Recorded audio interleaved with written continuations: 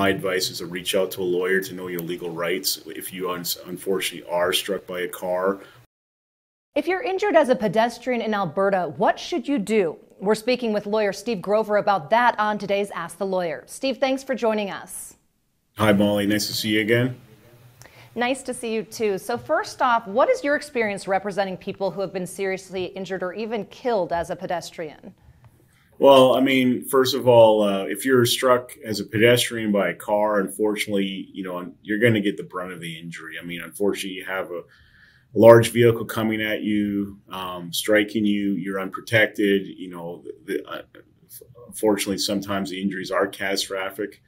Sometimes they are just soft tissue, but more likely than not, the injuries I've seen in my office are more like broken bones, brain injuries, and so they're not good results. I mean, my advice is to reach out to a lawyer to know your legal rights if you unfortunately are struck by a car or a truck crossing the road as a pedestrian, so you know your legal rights were going to go forward on a claim if you choose to do so.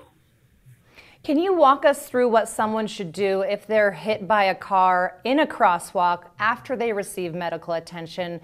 What steps should they take next?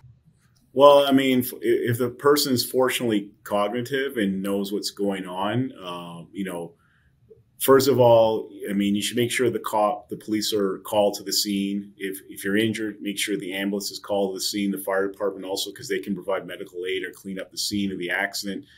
Get witnesses. If you have a phone available on yourself, like most people do carry an iPhone or Samsung now that has the ability to take photos, I would take photos of the scene to make sure that, this is where I was, because a lot of the insurance companies now will argue, well, were you really in the crosswalk? Were you not in the crosswalk? I mean, crosswalks are clearly marked in North America. But, the insurance company for the vehicle that hit you obviously wants to find some contributory negligence. Typically, they try and even argue, hey, you're running across the street, not walking.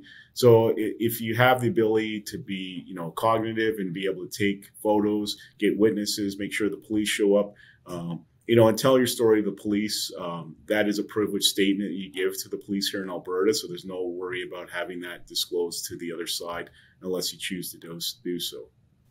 And what about once the person is at the hospital? Should they use their own health insurance? Are there any car insurance policies that they can actually use that'll help protect them? Well, in Canada, we do have government health care. I know in America you call it socialist medicine, but we do have, Alberta healthcare here in Alberta. It doesn't cover a lot, but, if you have private medical benefits through like Manulife Financial, I'd recommend accessing them. Also, if you're hit by a car, you're entitled to access that car's insurance through their Section B benefits to pay for physiotherapy, chiropractor. Also, if you're off work, they'll pay total disability benefits. Also, they'll pay for your prescription medications. So there's a lot of access to medical treatment. And I always tell people, if you're in an accident, you're injured, you've got all this access to treatment through the healthcare system, through the Section B, auto insurance coverage. Use the treatment to get better because, when your case is closed, you can't go back for treatment. And you want to get fully recovered, if you're unfortunately hit as a pedestrian in a crosswalk by a vehicle. And what about in an unfortunate case of a hit and run? What does a person do in that situation? Well, I mean, in a hit and run claim, I'd advise a pedestrian contact the police again right away. Contact the ambulance, call 911. If it's a hit and run claim, you should reach out to a lawyer like our firm in Calgary. And because, you can make a claim in Alberta through the Motor Vehicle Administration Fund, you have 90 days from the day of the accident to notify the fund here in Alberta. If you don't, your claim could be statutory bar. You should also contact your insurance company because if you do have a car, you may be entitled to access underinsured coverage through your family endorsement coverage. It's sort of like an coverage, underinsured coverage we have here in Alberta. And you should be able to access that also if your injuries are more than $200,000, which the fund covers on a bodily injury claim here in Alberta. You spoke about what somebody should do if they're hit while in a crosswalk. What about in cases where somebody is jaywalking? Who's at fault in those situations? How's that determined?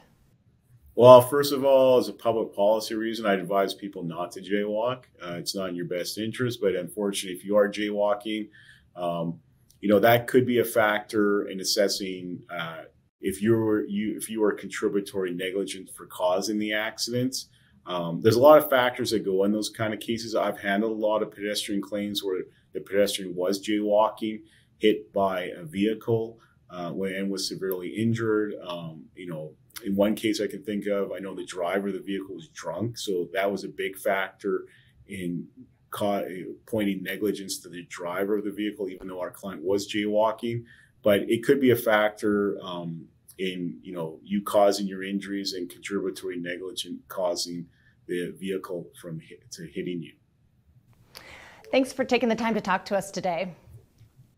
Thank you. Have a great day. You too.